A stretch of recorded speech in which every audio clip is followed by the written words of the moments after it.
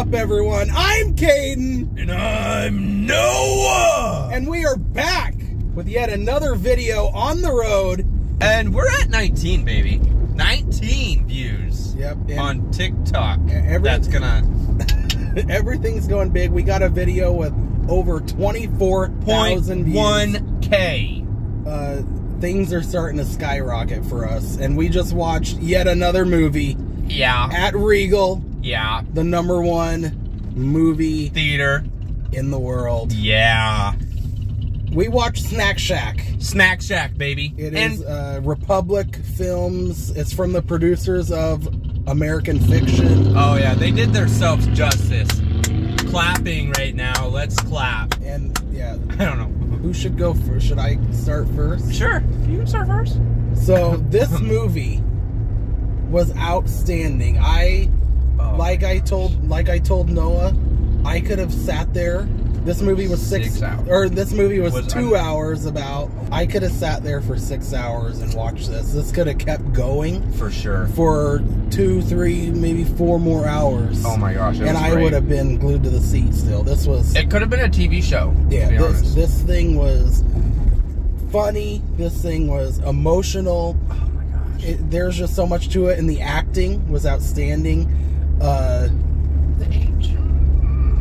The actors, as we all probably can tell, for those that saw this, they were playing 14 and 15-year-olds. But they're a high age limit. They were over the age of either drinking or just 18-year-olds. Well, and the awesome thing though was I felt like the acting for the age that they were given was amazing. I'm annoyed at myself because I can't remember. I know there's Connor Sherry was one of the boys, and then I can't remember the other guy's name. I know he plays Sammy Fableman in the Fablemans. Both of them outstanding jobs. Yeah, this movie was an easy 10 out of 10.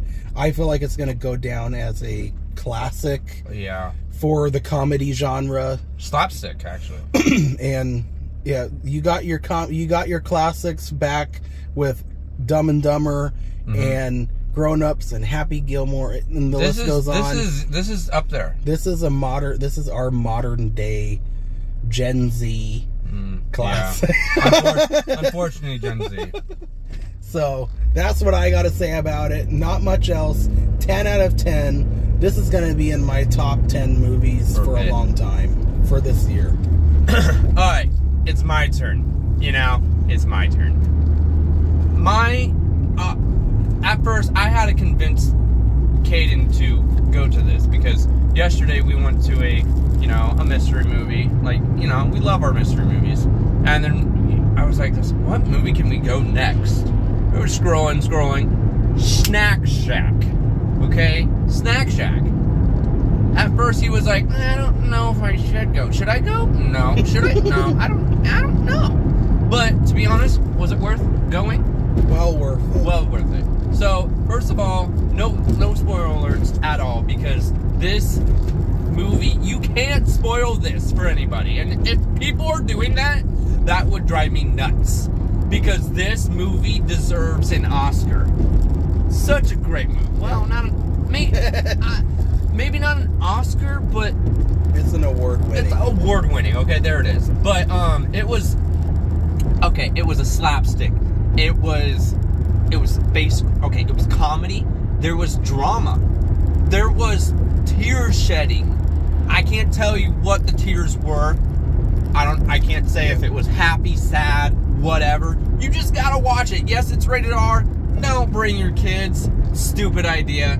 It's the best. I'm not even joking. It was funny throughout the whole time until it wasn't. And then, gosh, that's a 10 out of 10. Well done. And I thought, man, how are they going, since, what is it? The American Society? Oh, American Fiction. Oh, no, American Fiction. My bad. I thought they're like, how can they actually, go up to their movie because their movie was great. Yeah, and it won the Oscars. Yeah, it won the Oscars. So but this actually, I think, in my opinion, this one trumped it. I think T Street has 2 bangers. Really? What was the first one? Well, American Fiction. Oh yeah, and of now course. Snack Shack. Oh my gosh. And I hope they continue. They should, because they're on the road for success, and I mean success. Watch out, Disney. Oh no. They're coming for you. But yeah, this was wow. Gosh, I love this one. I want to watch this 20 more times. And their budget, 4.5 million for this movie. Well, and you want to know the budget for Ant-Man and the Wasp: Quantumania? Oh my gosh, no. What is it? $387 million. What? And that was trash. That was a trash film. They could have made 100 of these for the price of one Quantumania. Point to Blink Street. 99 to 0. Let's go. But yeah. Such a good movie. 10 out of 10. I can't wait to watch this again. Yeah, I'm gonna watch this again. I'm buying this on DVD. Yeah, to buy it. Blu-ray? Oh, half speed. Yeah. Oh my gosh. I need this poster in my life. And did you see the poster? No. The poster even is it really good? I'll have to show it to you. Oh my gosh. If you guys haven't seen it, you'll actually see it because we're gonna put it on our, our Tickety Talk and in our you guys have YouTube pages. Oh my gosh. Yeah, that was great. I have no other words. Yeah, it was on. So that'll do it. Yeah. We will see you guys in the next video. Make sure to like, subscribe, and follow us for more. We're on the road to 25. Come on. And followers. So that'll do it.